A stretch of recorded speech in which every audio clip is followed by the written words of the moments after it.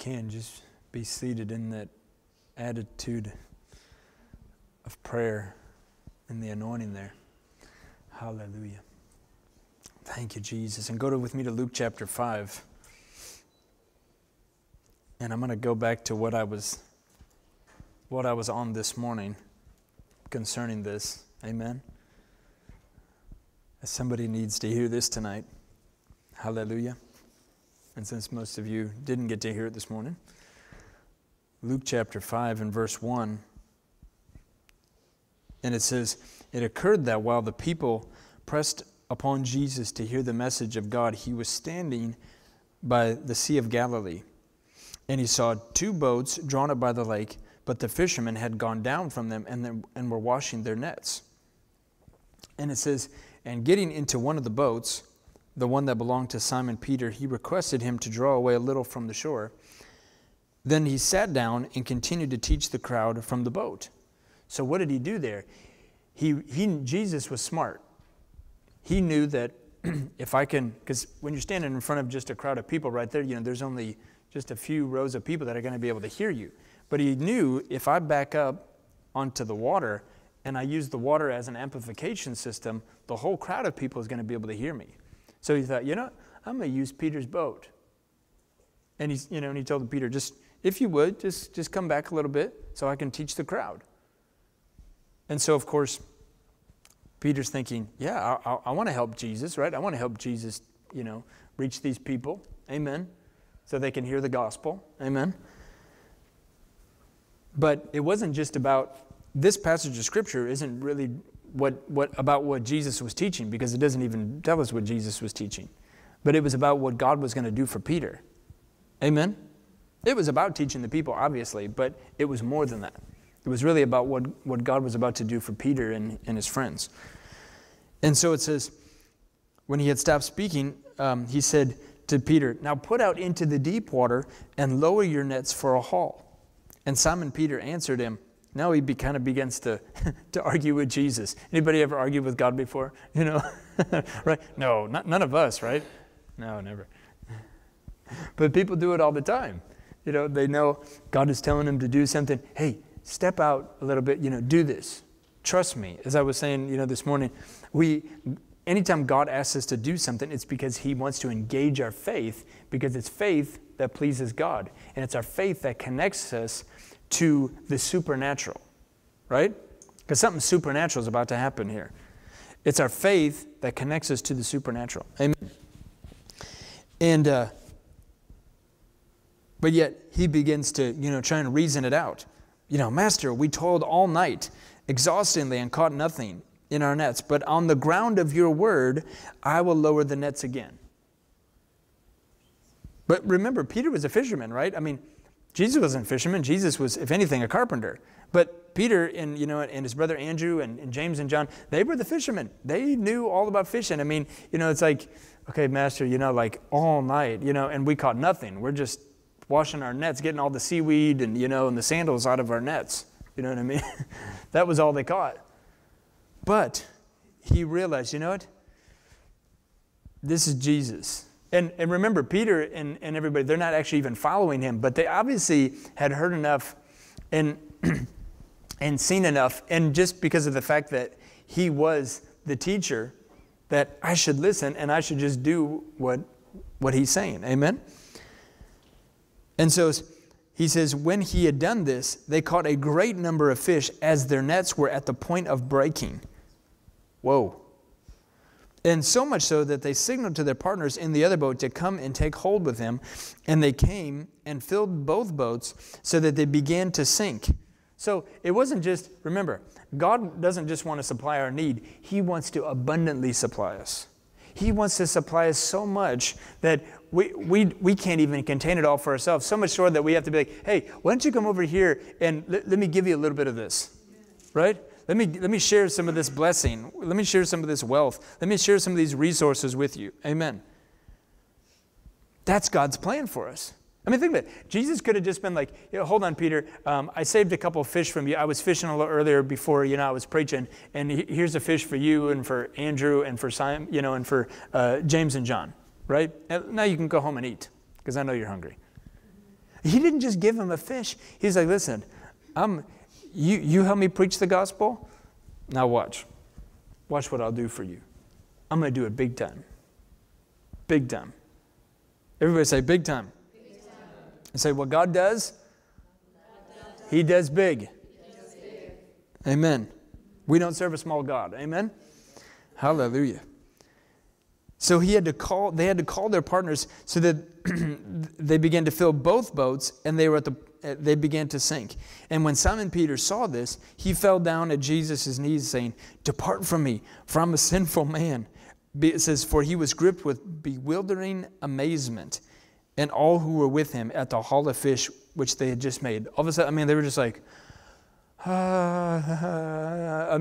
was dumbstruck. You know what I mean? Like, what do you even say to this? Like, all of a sudden he realized, and another powerful thing that we'll get to here in a second on this is that miracle, obviously also displaying God's power in who Jesus was, gripped him so much that he realized, I need to I'm a sinful man. He just started repenting. Jesus didn't even have to say, you need to repent, Simon Peter, No, it was God's display of power and the blessing. Remember the Bible says in, where is it? The goodness of God leads us to repentance. Romans, right? Romans 2. It's the goodness of God that leads us to repentance. And that's all Jesus did, is he showed him his goodness. And then he was just like, I don't even deserve to be around you. Just, you need to leave me. But yet Jesus, that didn't, Peter's flaws and Peter's, problems or whatever they were, that didn't bother Jesus, because Jesus saw something in them, him and his brother and his partners, that he wanted. And what did he say? He said, "Have no fear, for from now on you will become fishers of men." And after they had run their boats ashore, they left everything and joined him as his disciples, and sided with his party and accompanied him. That's when they began to follow Jesus. Isn't that powerful? So Jesus blesses them so much that even their partners and the sons of Zebedee, and I thought it was actually quite amazing that not only did he bless them so much that they had so much fish, and I don't know, how they sorted it all out with their father, but basically they were like, okay, hey Dad, we're taking off with Jesus, and sorry, but here, guess what? Here's a great bunch of fish to get you started with again. Why? Because all of a sudden he was taking their best help probably, but Jesus even blessed his family. Because obviously they didn't go walking around with bags of fish on their back, Maybe they had sold some probably and took some of the proceeds, but obviously that helped even his family business carry on. Isn't that crazy? But yet they, on their best day in business, they left everything to follow Jesus. Because they were like, we'd be crazy if we don't follow him. We have to follow him. We realize what kind of a man this is. Because I don't even know if they at the time believed that he was the Son of God, but they knew he was a great teacher. They knew he was a prophet. They knew he could work miracles. So we better be following this guy. Amen.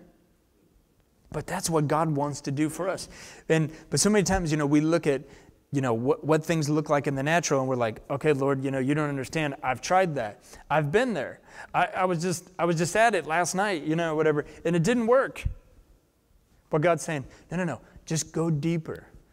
Go deeper with me. Just trust me. Put your trust in me. Go deeper. Watch what I'm about to do. Because if you just play in the shallows, guess what? There ain't a lot of fish in the shallows. But you got to go deeper. You got to get beyond what you're used to if you're going to see the breakthrough. Amen. Because it's there. It's waiting. Jesus knew. Jesus knew. You just need to go deep, lower your nets. Jesus knew where the fish were. It wasn't that he sang a song, here, fishy, fishy, fishy. Jesus already knew where the fish was. Jesus knows where your harvest is. It's waiting.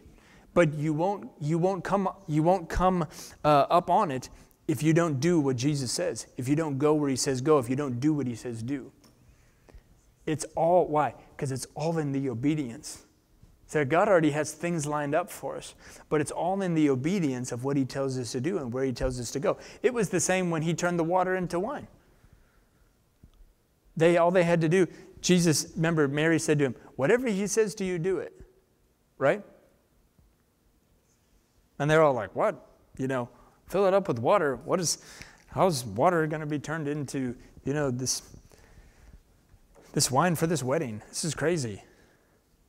There's a lot of things that God will ask you to do that's crazy. It was crazy for me and my family to move all the way here where we didn't know anybody and didn't know anything about this town and start a church from nothing, from scratch. I don't even know what's involved in scratch, but I mean, sometimes it seemed like it was less than scratch. But look what God's doing already. Amazing things.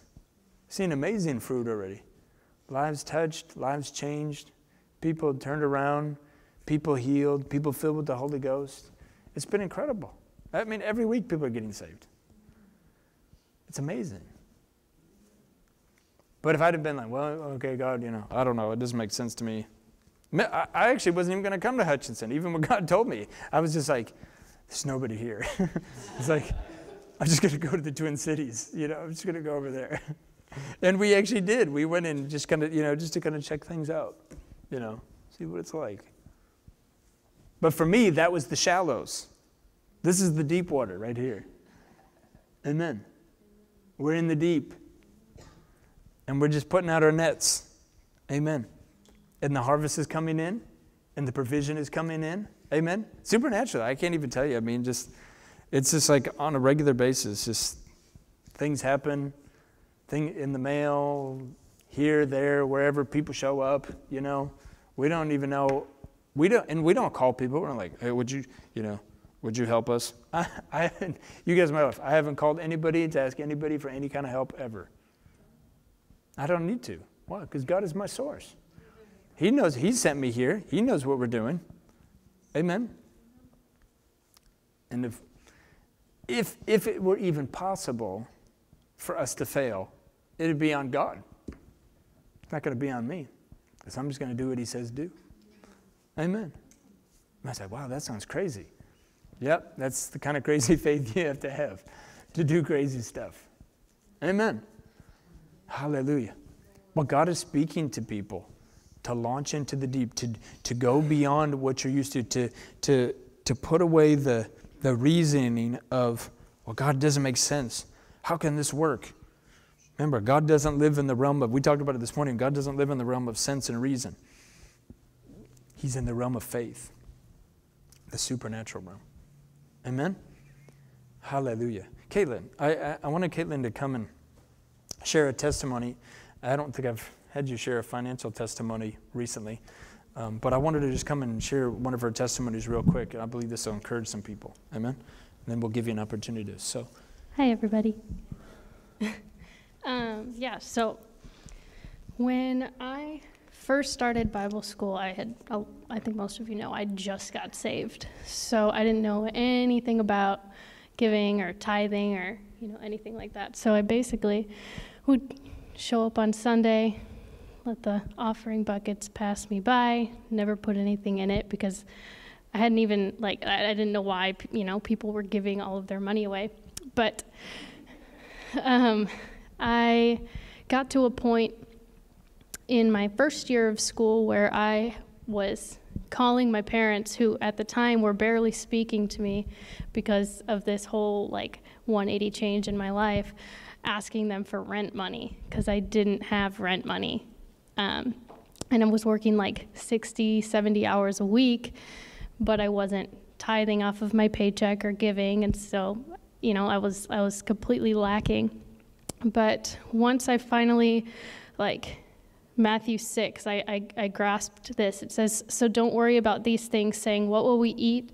What will we drink? What will we wear? These things dominate the thoughts of unbelievers, but your heavenly Father already knows all your needs. Seek the kingdom of God above all else and live righteously, and he will give you everything you need. So don't worry about tomorrow, for tomorrow will bring its own worries. Today's trouble is enough for today. I would sit and crunch numbers all day long. Okay, so I have this much gas to get me through this camp meeting. I have to drive to the church 15 minutes twice a day. It's going to take this much gas. Like, I would go through everything. And I never factored in giving.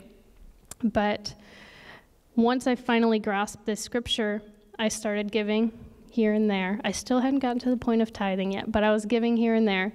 And I started to see breakthrough. I started to see, like, things coming in supernaturally. And fast forward to my second year of Bible school. At this point, I was learning to tithe and to give and to really believe the Lord for blessings, for income, for my finances, because I knew that at this point my job wasn't my source. And once I started to do that, my income actually doubled, and I was working half the amount of hours. And then I was like, okay, maybe this actually does work. Maybe they know what they're talking about. So I started giving more, and I was tithing off of every paycheck, and I'm a server, so I was doing all the math on my tips and tithing off of it, just super excited to give. And then my income just kept coming in more and more and more and increasing more and more and more. And then in my third year of Bible school, I'm at the church 40 hours a week, and I'm only physically able to work probably 25 hours a week, and that's maxing it out pretty much. And I was comfortable. I was living comfortably. And I basically got rebuked a little bit by one of the pastors on staff at the church. She's like, what are you actually working so much for? She's like, are you working to pay your bills, or are you working so you have a little bit of cushion, like you have some comfort? She's like, you're in internship, you're in the perfect will of God, so make sure that you're walking that out to the fullest, and then, your job, the Lord's going to provide for you as long as you're walking in his perfect path. So don't worry about, work, because it's all going to work itself out. So I was like, okay, well, I'll cut it back to 4 days a week then, instead of 5 days a week. My income actually doubled when I did that. And I started to give more and more and more as I went on through my internship, because at this point it just became a lifestyle for me, buying people coffees. I'd leave work and I'd send cash apps here's for your coffee on Sunday, just because it's exciting to give. It's exciting to know that you're being a blessing to someone else. You're able to be a blessing to somebody else. And in, I think it was March, June, July, anyway, 1 month, I got back from a trip. I came here, and I ended up getting super sick for a week. April, anyway. I got super sick. Strep throat, ear infection, sinus infection, the whole nine. And Pastor Julia, I called her, and she basically told me I needed to chill out and work a little bit less. So I cut back my day again. So I was now doing 40 hours a week at the church and working 3 days a week. Normally, if you cut back, you lose some income. But my finances doubled yet again.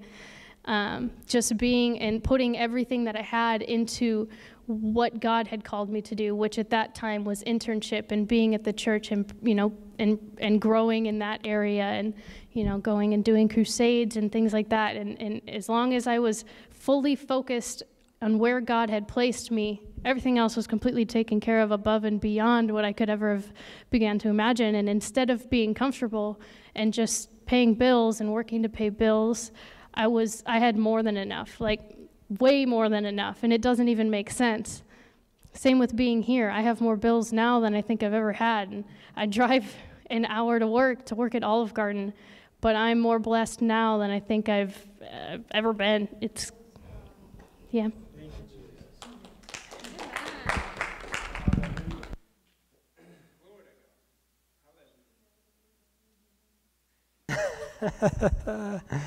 So I just got her up to share, just because, you guys hear from me all the time that it works. Doesn't matter who you are, doesn't matter what you do, doesn't matter what your income. I mean, like I said, she was working like 3 days a week, and God was supplying more than she needed when she was working, 4 or 5 days a week, 5 days a week. So it's like, it's not about, what you can do in the natural. It's like, in fact, I was just reading earlier, Proverbs 10:22 says, the blessing of the Lord makes one rich, and he adds no sorrow with it. And it says, neither does toiling increase it. So it's not about, we don't, we're not going to be abundantly, supernaturally blessed because of, because we're putting in the extra, 10, 20 hours, whatever. It's the favor of God. It's the blessing of God. It's just it's an obedience to what he tells us to do, where he tells us to go, when he tells us to sow, who he tells us to help. It's in all those things. It's by the word of God. Amen. So powerful. And so again, we teach these things and we encourage you because we want to see, you just extremely blessed. We want to see you just, crazy, rise to the top, above and beyond what you can ask or think in everything. And God will give people, I know some people already have, businesses and different things, but God will give people creative ideas and witty inventions. And God will, think about it, what if God could use you and give you an incredible business model where you could put other people to work? Yes. Where you could be the one, blessing people and getting to give people raises and things like that. Be incredible. Phenomenal. Just let God expand your mind. Amen?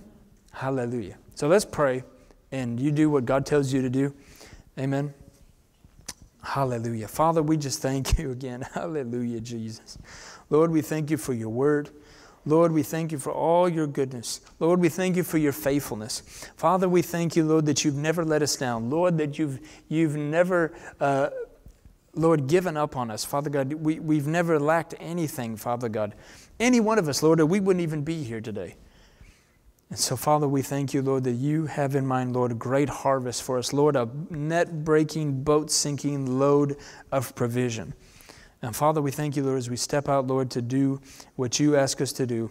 Lord, we are going to see an abundant harvest in every way, shape, and form. Lord, we just give you thanks for it. In Jesus' name. Amen. Amen. Hallelujah. So if you need an envelope, should be one near you on a seat. If you need one, let us know. We'll get you one. And I think everybody knows how this works. You can make up checks to the River MSP Church. Don't forget, if you are doing by way of debit card, don't forget to put your 3-digit code from the back of your card on the envelope if you're doing that.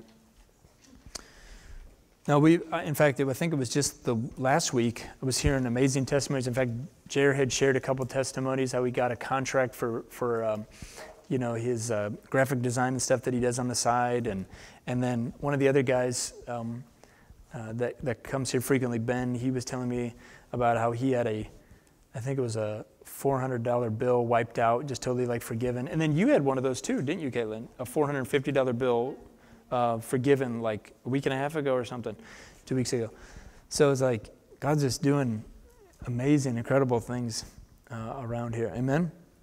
I think Bernie, you were telling me you got something forgiven too, right? Or was it another contract that came through? I forget what it was. You told me a couple things. I'm trying to remember what it was now, but it was pretty awesome. It was the same week too that it happened with everybody else. It was amazing. So God is doing some exciting stuff. Amen. Exciting stuff. Hallelujah. Yeah, you can, whenever you guys are ready, you can come and worship the Lord. Amen. Worship the Lord in your giving. Hallelujah. And then we'll pray and we'll go to the Word. Hallelujah. Some supernatural things are going to happen tonight. Amen. Thank you, Jesus. Hallelujah. Thank you, Jesus. Hallelujah. Mind taking that for a second? There you go. Appreciate it. All right. can hold that too. So, I felt this last week as I was praying about what to share Sunday nights and Sunday mornings. We're doing a little mini-series right now on how to be led by the Spirit of God. And then Sunday nights I felt, and this might only take a couple of Sunday nights, but we'll see what happens here, how far we go tonight. But I want to talk about tongues, the gateway to the supernatural. Amen? Our heavenly prayer language. That heavenly language. Amen?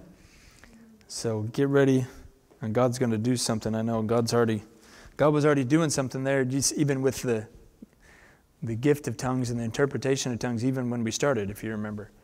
That was a word from the Lord. Amen? Hallelujah. So let's pray for a second. Father, hallelujah, Jesus. Lord, we thank you. We thank you, Holy Spirit. We thank you, Holy Spirit, for moving upon this word. Lord Jesus, these are your words.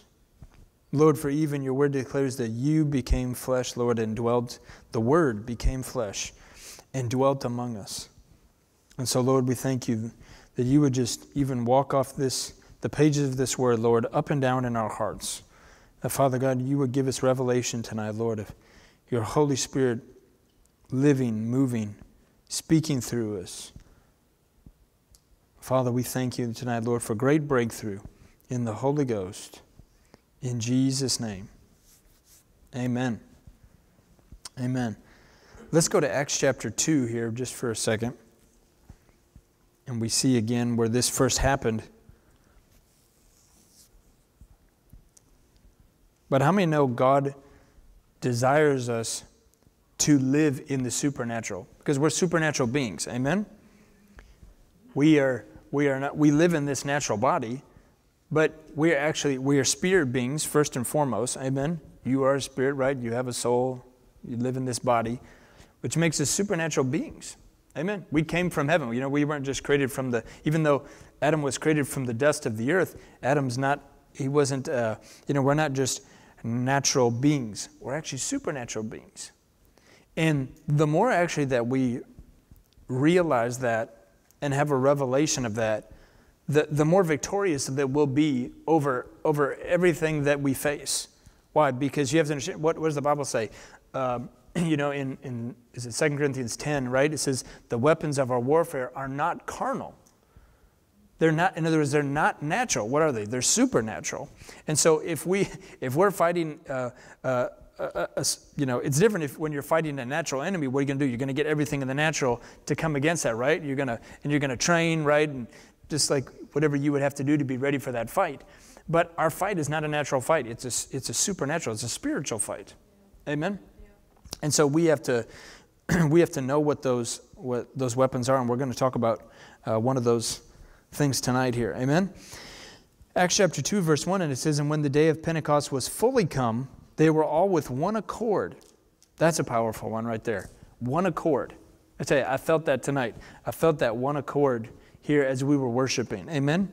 And that is so key, because if there's one thing the enemy wants to do, is he wants to divide the church. He wants to divide the people of God. Why? Because you can't get things done when there's division, when there's discord, when there's no unity. Amen? God wants his people, his body, because think about it, we are the body of Christ. He wants his body to be unified. Amen? Regardless of church affiliation or whatever, because we are the body as a whole. Amen? And so I know it's wonderful. I know we have people here from different churches even tonight. Amen? So it's wonderful, though, that people can still come together. Amen? And worship and fellowship and be built up in the things of God. Amen? And I know that's going to happen even more and more. Thank you, Lord Jesus. I know it's so crazy, actually. Was it last Thursday when I went to that pastor's luncheon here? And not luncheon, but it was it's a monthly ministerial thing that they do, and it was pretty awesome because met some people that I hadn't met yet, and a few that I already had met, and one of them was a pastor from one of the Methodist church here, And there's a couple here in town, and this guy, super nice guy, seemed really hungry for God. And in fact, he was like, man, we need to meet up and we need to talk and everything. And I'm like, yeah, absolutely, I'd be happy to. So I'm like, I can't wait actually to meet up with this guy, because anything we can do, amen, to help the body of Christ and to help people grow and to help other people grow into more of the presence of God is phenomenal. Amen. Hallelujah. Anyway, back to verse 2. Hallelujah. We didn't even get out of verse 1 yet. Praise God. Good things are happening.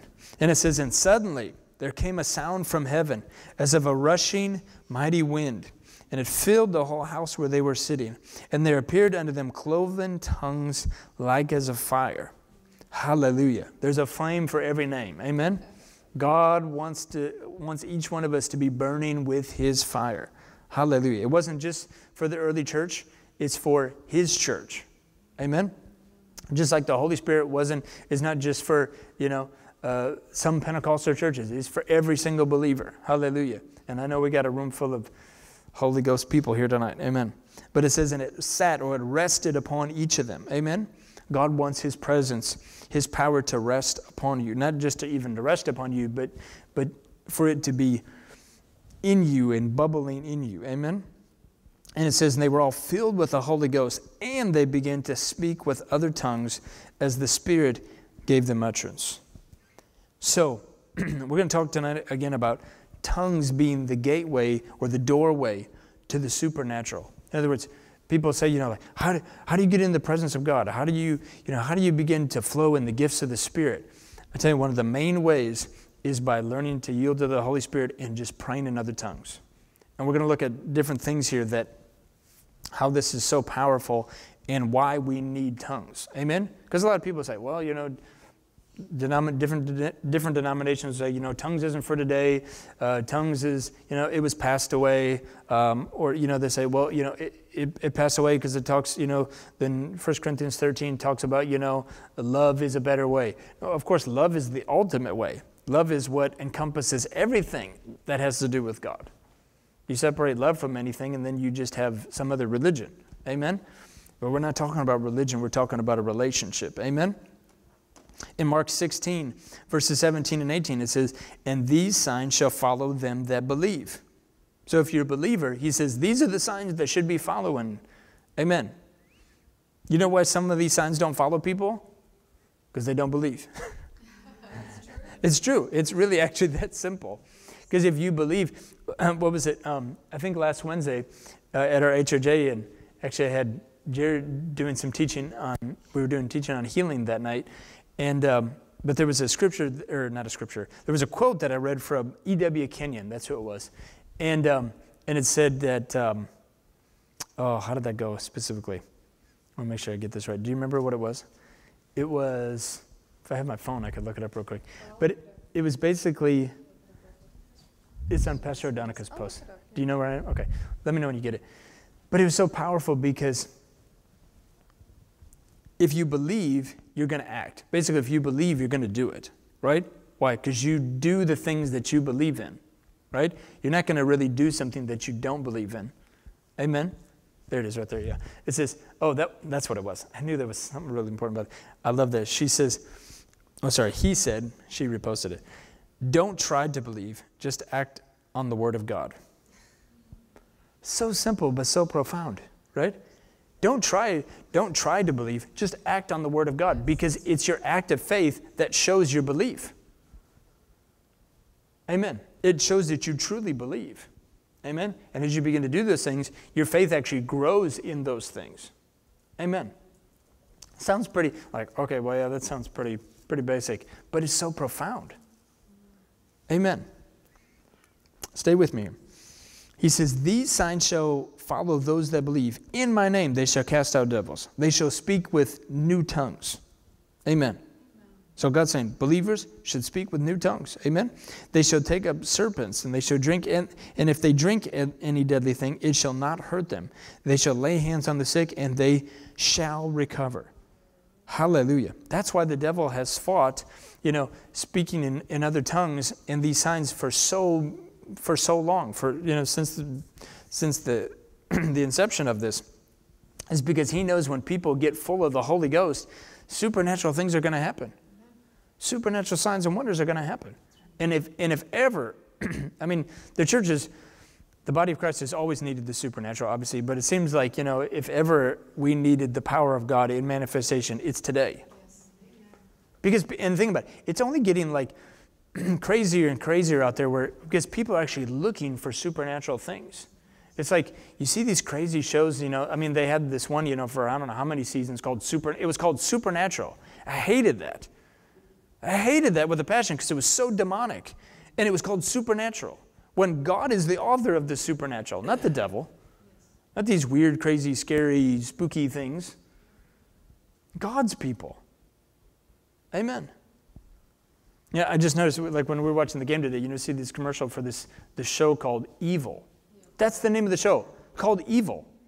I can't believe it, like primetime television. I'm like, coming right into people's homes. I'm like, yeah, then there was this show called Lucifer. I mean, it just goes from bad to worse. What is that telling you? It's telling you that we have to display the power of God. Amen? That's why I'm not ashamed of it. I'm not ashamed of speaking other tongues. I'm not ashamed of laying hands on the sick. I'm not ashamed of casting out devils. I'm not ashamed of people getting filled with joy, whatever. Why? Because we have to have it because people are looking for something that's real. Amen.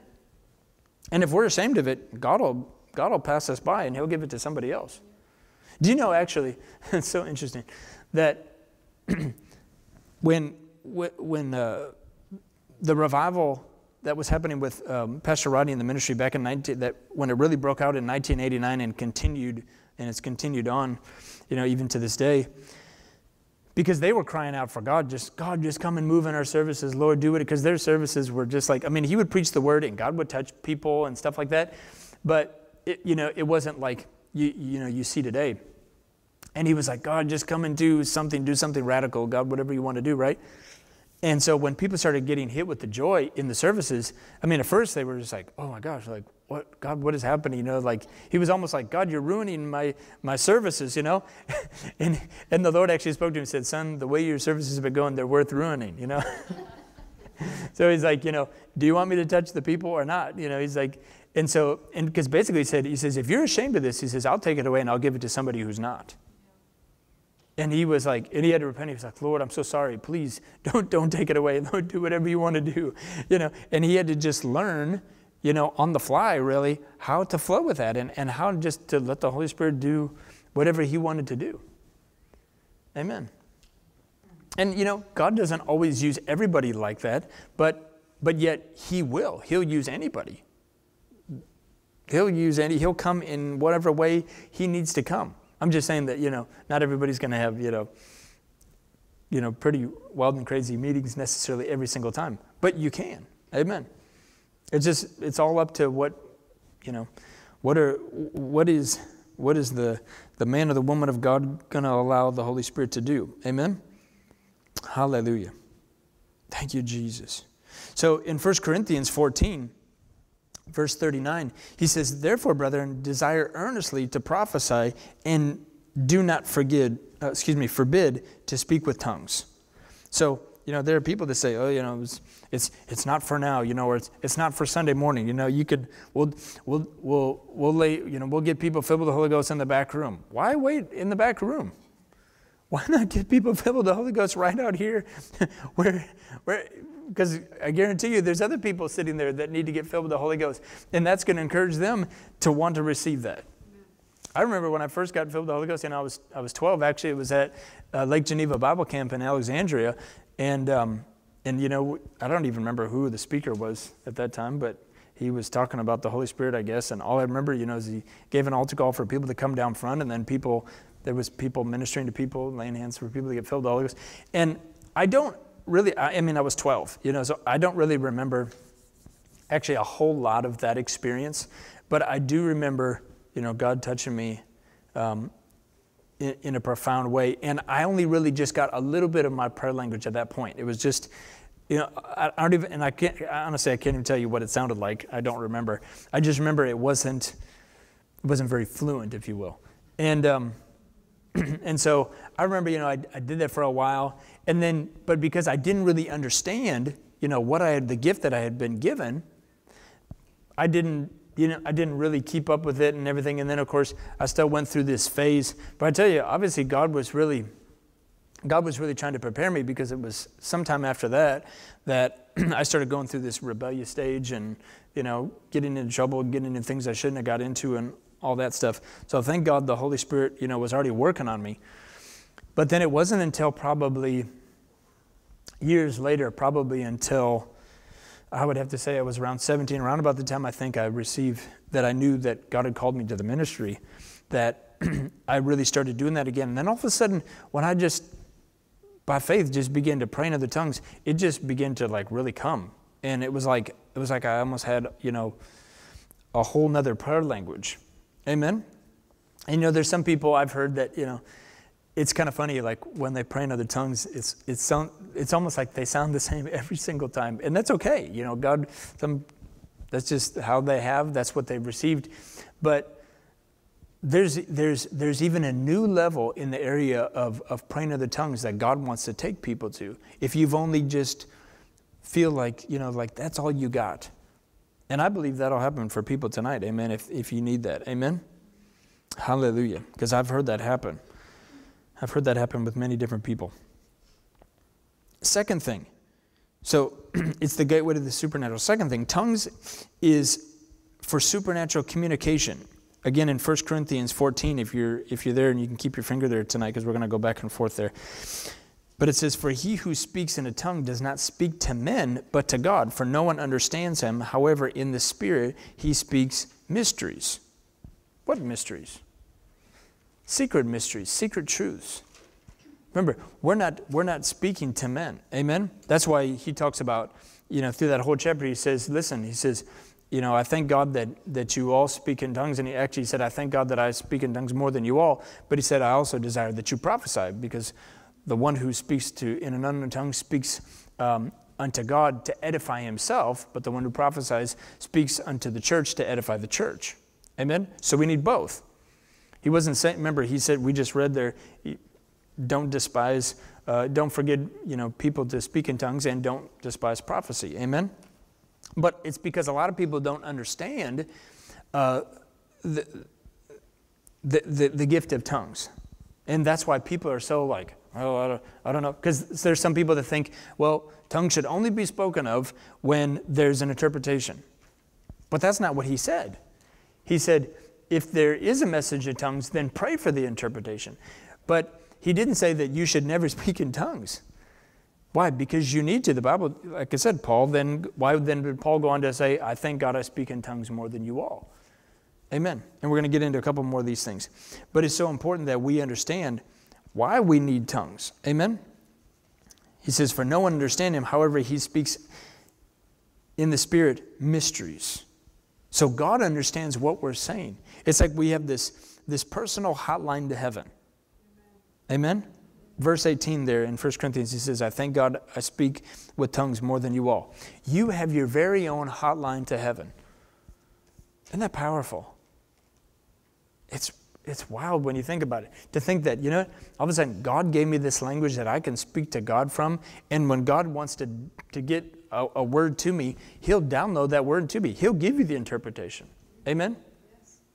But there's a difference between diverse kinds of tongues with the interpretation and then tongues as your personal prayer language. Amen? And we need both.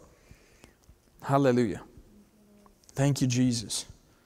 We need tongues even to praise. The third thing, supernatural praise.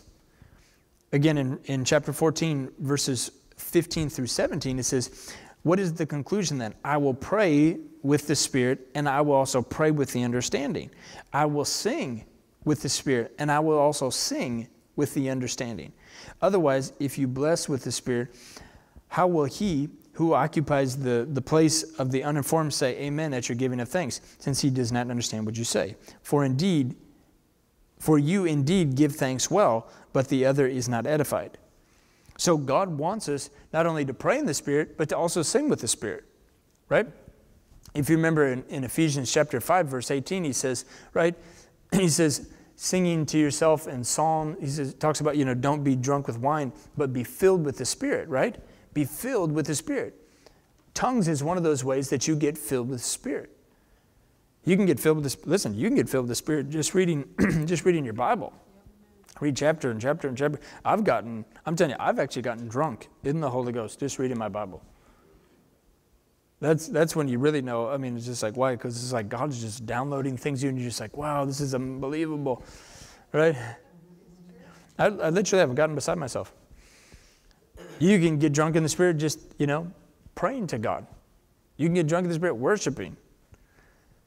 Amen? And then God can just download supernatural peace. You can get drunk on the peace of God. You can get drunk on the joy of God. You can get drunk on the love of God. But one of those ways that you can enter into all those things is through tongues. Amen? Because why? Because you can pray in tongues at will. Remember, the gifts of the Spirit, speaking specifically of diverse kinds of tongues and then interpretation of tongues, are as the Spirit wills. But tongues is that personal prayer language that every believer gets. Amen. When you get baptized in the Holy Ghost, that you can pray at will. Amen. Isn't that awesome?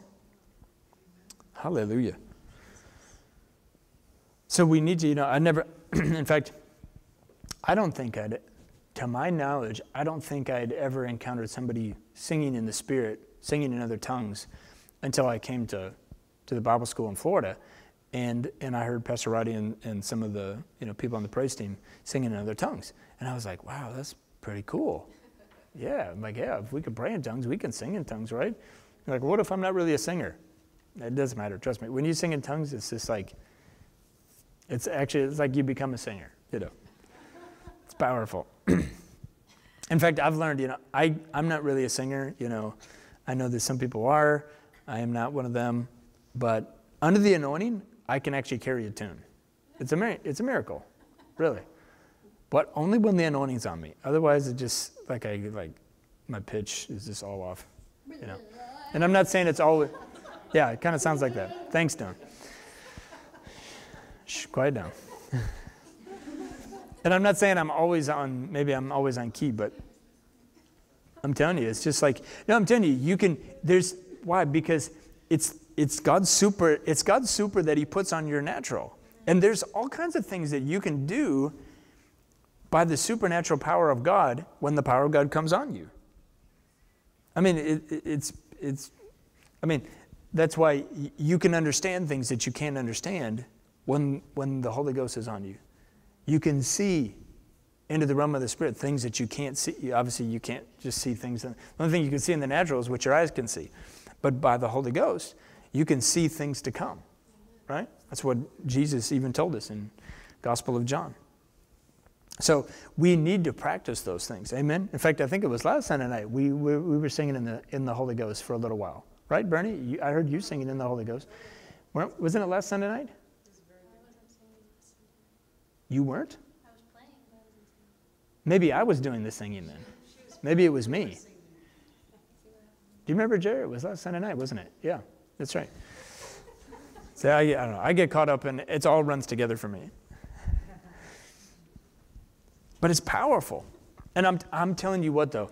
There's been, over the years, oh my gosh, so many years down there and so many powerful meetings. But, I remember several different meetings where we just, out of worship or even at the end of the service, and we just went back into worship and we just started worshiping, actual songs, and then we go into singing in the Spirit, and we would just get lost in the glory of God for hours.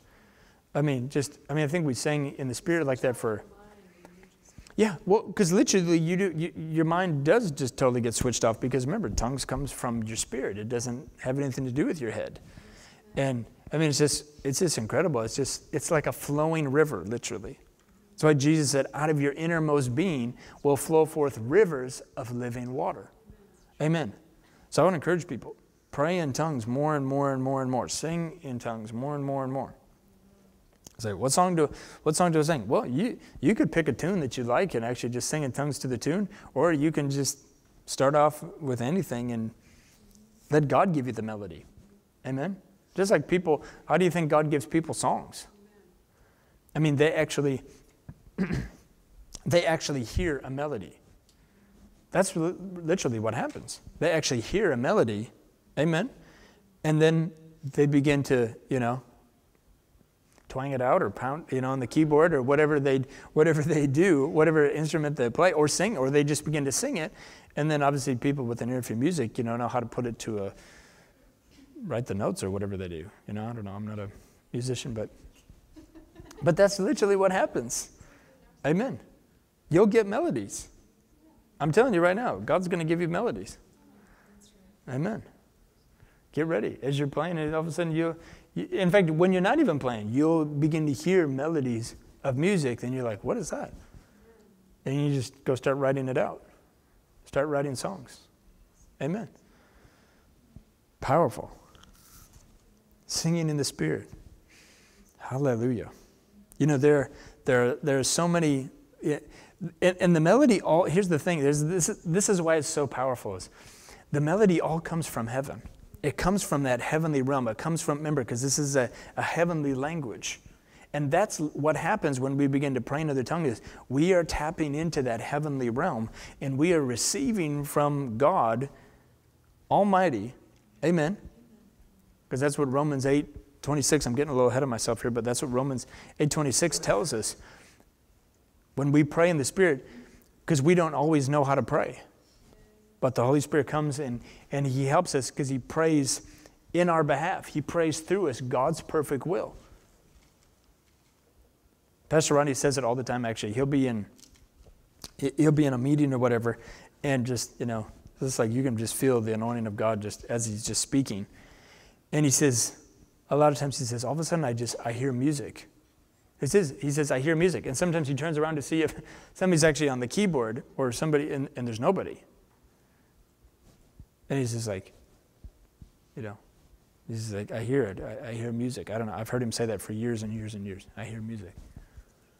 What is he hearing? He's hearing that heavenly sound. And that heavenly sound, trust me, when you're going through a tough time, when you don't know what else to do, the peace of God will come and you'll hear a heavenly sound that will supernaturally lift you out of whatever the situation is, out of that problem, out of that funk, out of whatever's going on. There's a supernatural sound that'll come. But how am I going to hear that? By practicing the presence of God, by practicing praying in the Holy Ghost, praying in the Holy Ghost, praying in the Holy Ghost. Amen. Hallelujah. How about this one? I think this is the fourth thing. Tongues gives us supernatural power. We just read, actually we didn't read this one yet, but Luke 24 verses 49, Jesus said, behold, I send the promise of my Father upon you, but tarry in Jerusalem until you be endued with power from on high. Remember, Jesus, He didn't tell him to go anywhere and do anything until you be endued with my power, until you be endued with my Spirit. Don't go anywhere and do anything. Why? Because you have to have the power. Amen? You have to be equipped. As I said tonight, there's a supernatural equipping that is taking place. And then, of course, right before He left, again, Acts 1 verse 8, but you shall receive what? Power after the Holy Ghost has come upon you. And you shall be my witnesses unto me both in Jerusalem, Judea, Samaria, unto the uttermost parts of the earth. God wants us to be His witnesses. And tapping into the supernatural, tapping into the Holy Ghost is going to cause us to be that witness. I tell you, I mean, and honestly, I always, it's literally, it's not me, but it's the Holy Spirit who just reminds me all the time, just pray in other tongues. Especially if I'm not doing anything. A lot of times when I'm driving down the road in the car, just start praying in other tongues. And not just, you might even be like, why am I praying in tongues? I don't even care anymore. It doesn't matter. I mean, I don't have to know why. I just need to do it. Amen. Sometimes I know, like, okay, if I'm going to minister to somebody or if I'm going for an important meeting or something like that, it's like, man, I definitely want to be like on my A game, right? I'm going to pray in the Holy Ghost and God give me wisdom and everything. But sometimes just for no other reason than I just need to build up myself spiritually. Amen. Hallelujah. When we just need to do that. Because we have to have that power. And then it reminded me, of Acts chapter 8. In fact, let me just go there real quick. I'll read it to you. Acts chapter 8. And then we're going to do some of our own praying in other tongues. Amen? Maybe some singing in other tongues. Hallelujah.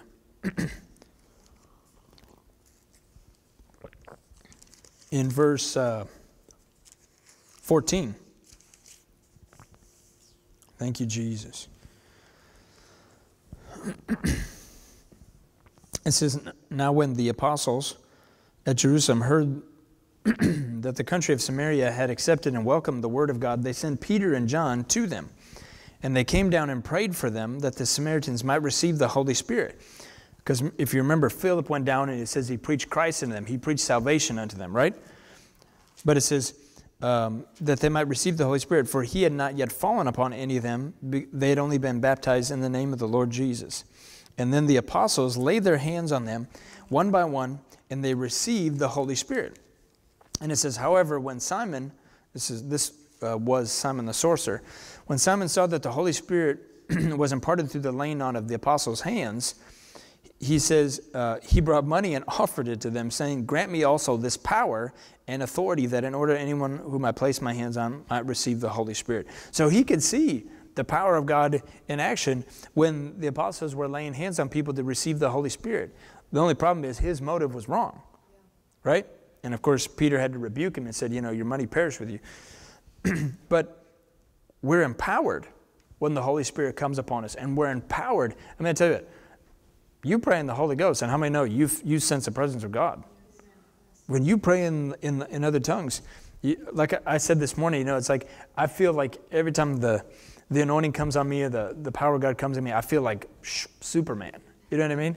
It's like you feel like Clark Kent, just kind of like, and then all of a sudden, you walk into that phone booth, right? And all of a sudden it's like, shh, dun, dun, dun, it's like you can do, dun, dun, dun, dun, dun, dun, dun, right? You can do anything. I mean, literally, you feel like you're ready for anything. Man, I want to be able to feel like that. Then you got to practice yielding. Amen? Practice yielding to the Holy Ghost.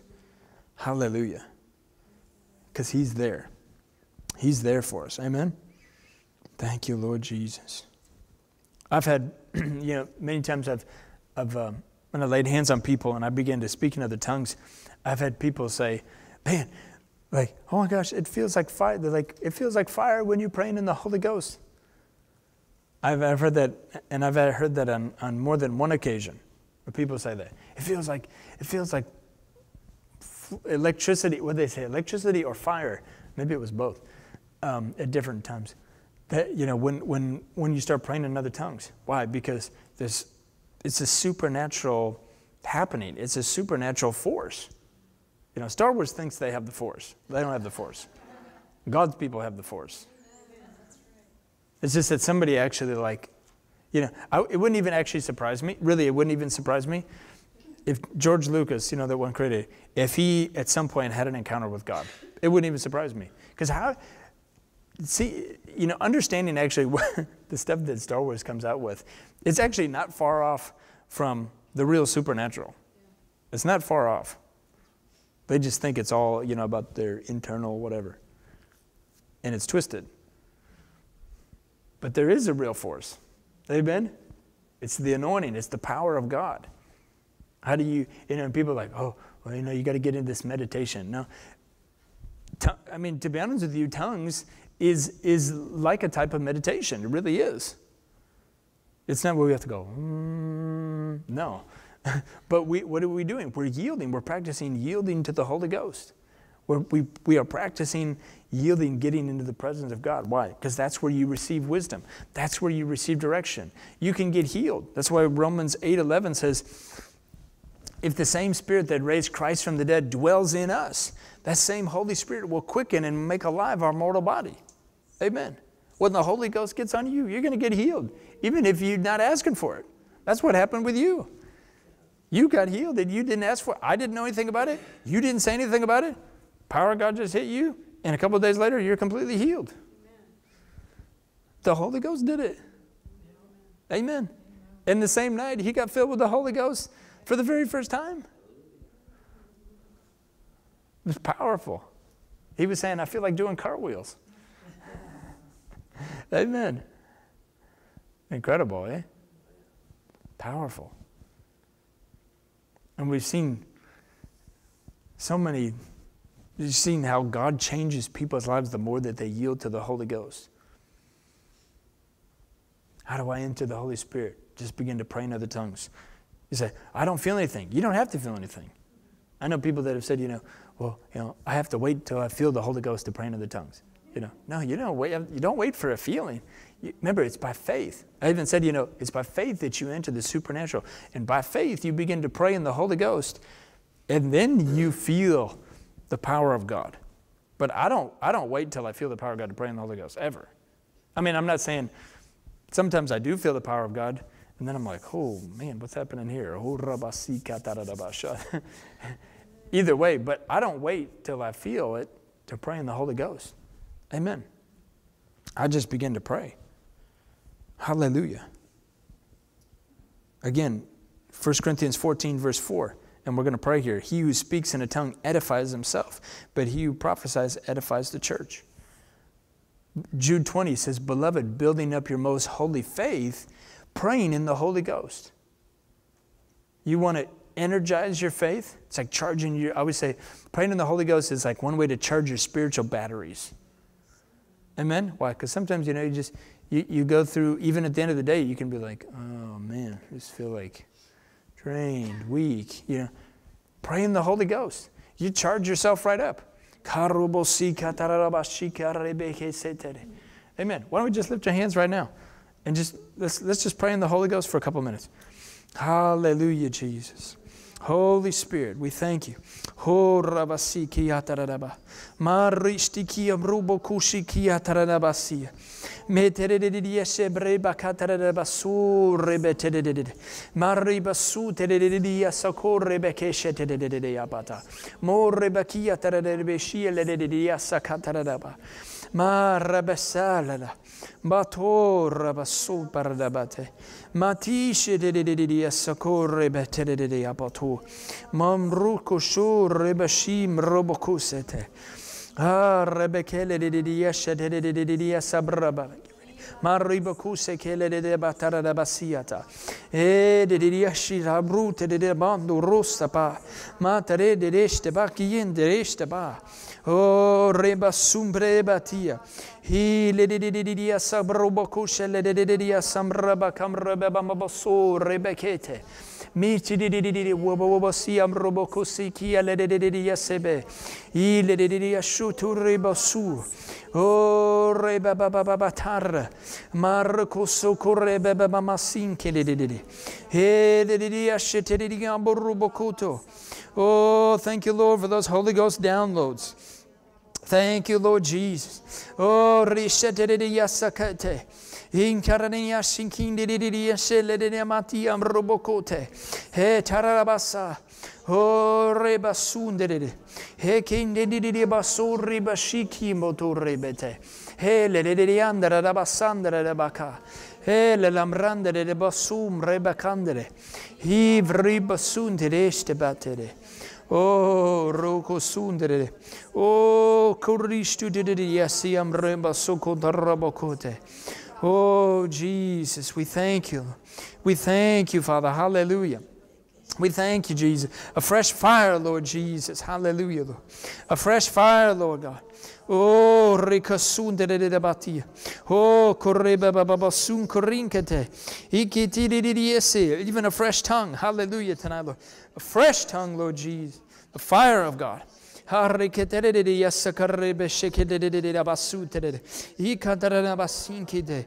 it. Just let that new language come forth.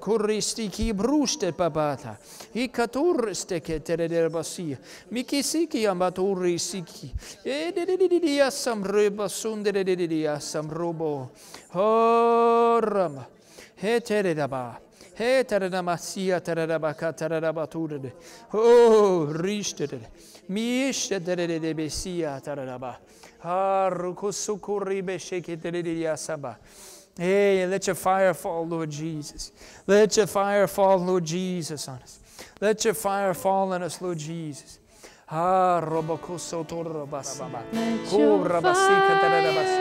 fall. That's it. Oh, consuming fire fall. There is nothing I want more than to carry your flame always, than to carry your flame.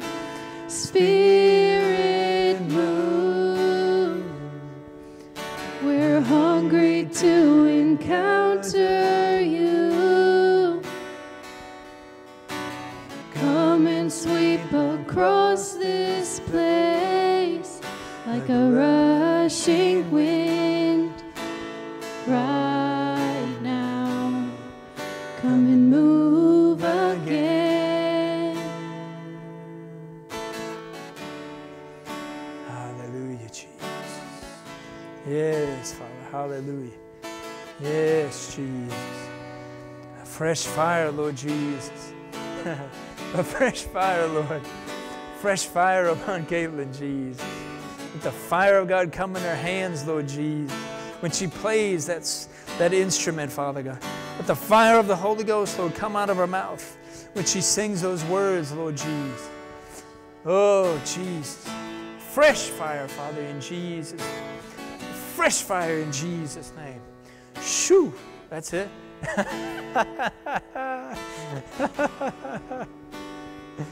Oh, hallelujah, Jesus. Shoo. Hallelujah. Hallelujah. People will be baptized in the Holy Ghost even when you play. Hallelujah, Jesus. You say, how do I get people filled with the Holy Ghost? Just like Acts 19:6, the Bible says Paul laid his hands upon them and they began to speak with other tongues and they prophesied. Just lay hands on them and say, receive the Holy Ghost in Jesus' name. Amen. Make sure they're saved. And then say, receive the Holy Ghost in Jesus' name. It's not hard. Amen. Don't make it complicated. Hallelujah. Hallelujah. You're not filling their heads. We're filling their spirit. Amen. We're filling their spirit. Hallelujah. Hallelujah, Jesus.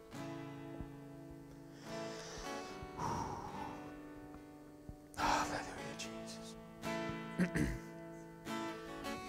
Yes. Oh, oh, Rasur Bashum Restetere. Jesus. Jesus. Oh, Jesus. Hallelujah. Hallelujah. Hallelujah. Thank you, Jesus. I'm telling you, you're going to see supernatural deliverances when you lay hands on people. In fact, even when you speak to people, even if you can't lay hands on them, you say, God's going to set you free right now. In Jesus' name, you're going to see people set free. The power of God's going to come on them. I'm telling you, get ready. Get ready, expect it. Hallelujah.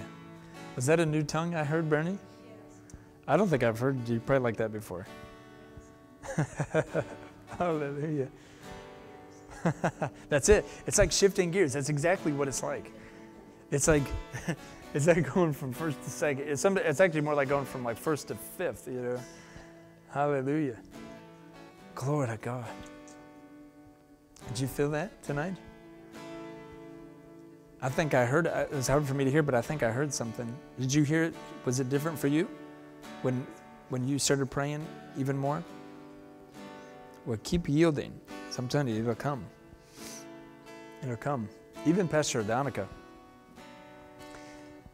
she got I remember, what was that back in 2003, 2004, in one of the camp meetings we were having, she got a new tongue, and it actually sounded like Chinese. It sounded like she was praying in Chinese. And it was the most amazing thing. And like, it was like that whole week, she prayed in tongues like that. And on and off. Yeah, sometimes it's like, sometimes you hear it like that and sometimes you don't. It's just funny. But it's just like, the more you yield to the Holy Ghost, it's like, well, why? Why does it sound different? Or why? I don't know. You have to ask God. Amen? And God will give you. Exactly. It's part of going to the next level. That's really what it is. But you say, well, what's the fruit of it? Well, you'll see it in the days and the weeks and the months to come. Not necessarily, you could see, things happen to people, obviously, here in the services, but sometimes you don't see the outworking of it until you're out and about and doing what you do or doing what God's called you to do, and you begin to feel it and you begin to see it happen, and it even can come through your work, whatever you do. It translates into whatever you do. Hallelujah. Thank you, Jesus. It's a fresh anointing. It's a fresh anointing. How you doing there? Hallelujah. It's a fresh anointing. Hallelujah. A fresh anointing. Thank you, Jesus. That's why we got to get everybody filled with the Holy Ghost. Amen? You say, well, what if it doesn't seem like there's that great of a change, right away. You just keep working with people. Amen? That's why they need to be filled and filled and filled again. Amen? Like Pastor Ronnie always says, he says, he says, one thing I know, he says, the longer that you're in the anointing or under the anointing, he said, the more that you'll change. And I found that to be true for myself. Even when I first came to the Bible, even though I was in love with God and everything, there was definitely some things God had to do in my heart, even towards, some people that I was close to, and just really do some healing and do some work, inside and everything. And I tell you, it totally changed me. Having hands, because they would lay hands, whether it was Pastor Artie or one of the other pastors or one of the other evangelists that would come through regularly. They would lay hands on us.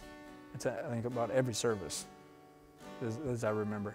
And I tell you, and that I know that helped change me, without a doubt. Without a doubt. But that's why I lay hands on you guys all the time. Amen? Because I know, and I can see it. I've seen it. I've seen it in you. I've seen it in you. I've seen it in you. I'm even seeing it in you guys. Amen? And we know what already happened with you guys. Seen it. What was it? It was so funny when you shared last time you were here. She told us that, she said when she first started coming here, and she was coming pretty regularly on Sundays and some Wednesdays and stuff, she said people would ask her, like, what's going on with you? Are you dating somebody? She thought there was some new flame in her life or whatever, but she's just like, no, I'm just in love with Jesus, and you could just see it from the glow on her face. So people will see something different. They're like, what's up with you? What's going on with you? I'm just in love with Jesus. That was so awesome. I love that. Powerful. Powerful. Hallelujah. So I've got more, but we'll do part 2 next Sunday night. Hallelujah. So don't miss out if you can. Powerful. Powerful. God is so faithful. He's so good. Good things are happening. Amazing things are happening. In fact, so David and Kristen, they weren't here today because they're down in Florida actually on some vacation. And so they went to the river in Tampa this morning. And he said he answered the altar call just because he wanted to get extra prayer. And so I don't know if it happened. I haven't gotten the full story yet. He was just texting me a little bit this afternoon, and he was saying, he said God really put it in his heart. He's like, I want to win some souls. He's just excited. And he's like, I want to start Bible school when I get back. So he's planning on starting the classes in January. It's so awesome. So exciting. So we're doing that. It should be like the first full week of January is when we'll start on Monday nights and Tuesday nights from about 6 to 9. And we're going to be doing about 3 classes a quarter. And so it'll be 3 classes Monday night and then the same 3 classes Tuesday night for that quarter. And then the next quarter we'll do 3 more classes. And then there's going to be a fee involved and everything, but it's very minimal. It'll be only like $200 for the semester and $400 for the whole year. So when you start up, if you start up again in August. But powerful. It's going to be so awesome because it's the same stuff we teach in Tampa. Exact same stuff. It's going to be amazing. I'm so excited. Bless you. God's given us favor with the rec center that we're going to be able to use.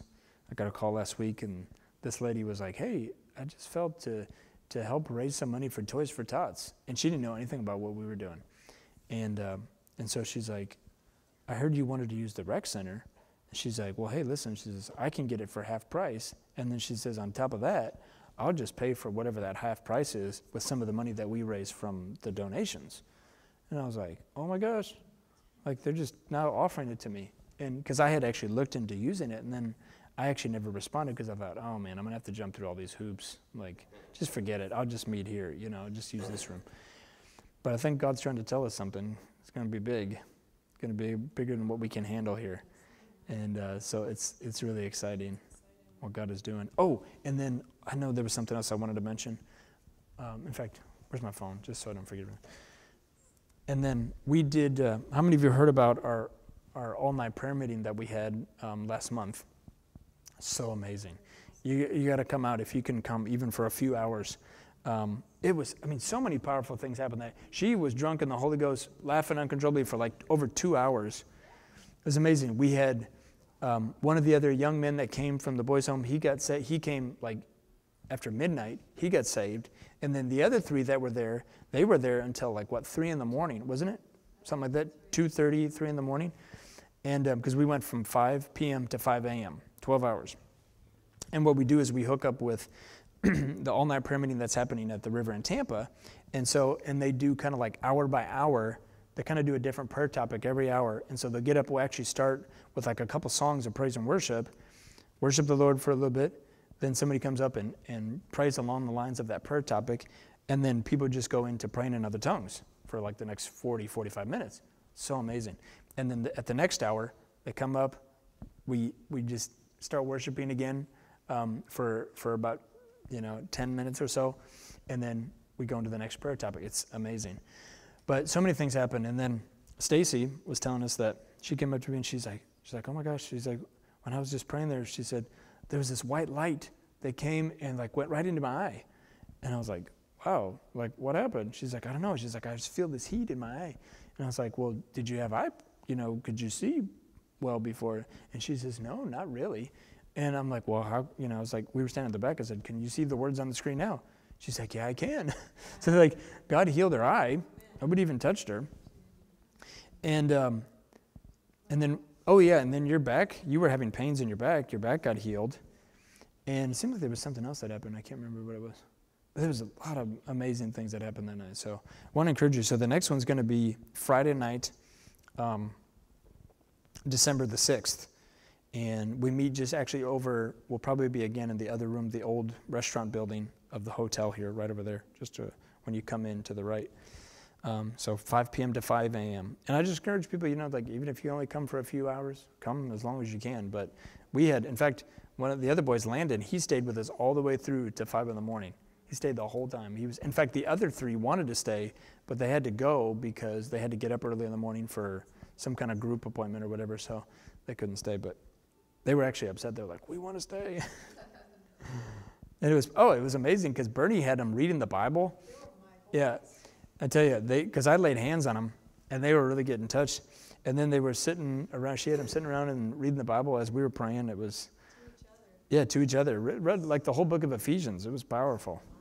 So yeah, it was phenomenal. So it's exciting stuff. God's doing some awesome things. And then hallelujah, House of Joy. Yeah, we talked about that, and I think everybody else knows about that. So amazing. God's powerful things. Her granddaughter has been coming, and she brought her boyfriend and a couple other friends, and they got saved last Wednesday night. And so, yeah, I'm telling you, You come and you're not born again, you're getting saved before you leave. That's just what happens. Amen. It's awesome. No, because, I mean, the power of God starts touching people, you know, from the praise and worship and everything. And then, you know, we just begin to pray. And then if I don't do it, if I don't even lead everybody in prayer, I'll just walk over to people and be like, sense the presence of God? Yeah. They're like, yeah. They're like, have you ever given your life to Jesus? Oh, I don't think so. You know, would you like to? Yeah. Yeah. And then I just lead them into prayer right there. You know, we just get them saved right there. It's amazing. It's amazing. And when people meet Jesus, you know what I mean, when they encounter Jesus, why would you not want Jesus?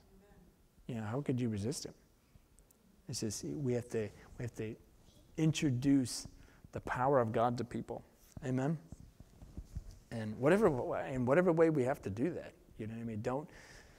Don't get rigid about it. Don't get mechanical about it. Just, you know. I know we use, you know, a gospel soul winning script, and it works because it just brings people to a point of decision. You know, they hear the gospel, and the Holy Ghost is the one that came up with that. I'm telling you, it was incredible because it's just simply, you know, 3 simple scriptures, and then let me pray for you, and you begin to pray for people, and they sense the presence of God, and then they're just, you know, say, hey, you want to make sure that Jesus is your Lord and heaven will be your home. Pray this prayer with me, dear Lord Jesus. Amen. It's awesome. We're going to do a whole soul winning. That'll be one of the first classes in January is on soul winning. And we're going to start some. Amen. And Caitlin's going to help us and take people out in the streets, do practical soul winning training and all that kind of stuff. And we're going to start doing it, really setting some times up on a weekly basis for people to go, you know. Because, you know, work with. Yeah, we're going to start now. So we need to just set it up when you get back. Whenever we can do it. Yeah, we got to do it. So, yeah, hurry back. Amen. So we'll take people out. I'll take guys, and she can take ladies, and it'll be awesome. It's exciting stuff. Hallelujah. Holy Ghost party.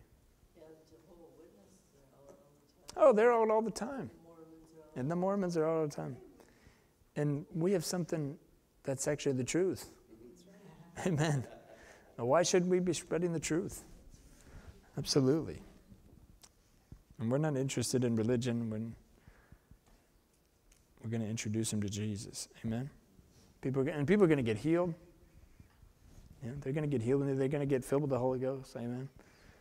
They're going to encounter the presence of God. It's going to be awesome. It's going to be exciting. And people are going to be like, man, something's different. Something's different about you. Yeah, it's the Holy Ghost. Amen. It's actually what the Christian norm should be. It's what the Christian norm should be. Amen. Hallelujah. It was the book of Acts. That's what the book of Acts was all about. Going everywhere, preaching the gospel, signs, wonders, and miracles. Amen. Hallelujah. God is so good. Thank you, Lord Jesus. Hallelujah. It seems so late, but it's only 8:15. I'm like, wow, it's actually early. God is good. God is good. You guys been blessed tonight? Amen. Hallelujah. Those of you watching by way of television, God bless you. Come join us here Sunday mornings 10 a.m., Sunday nights 6 p.m., House of Joy Wednesday nights 7 p.m. Contact us for location. We love you. Bye-bye.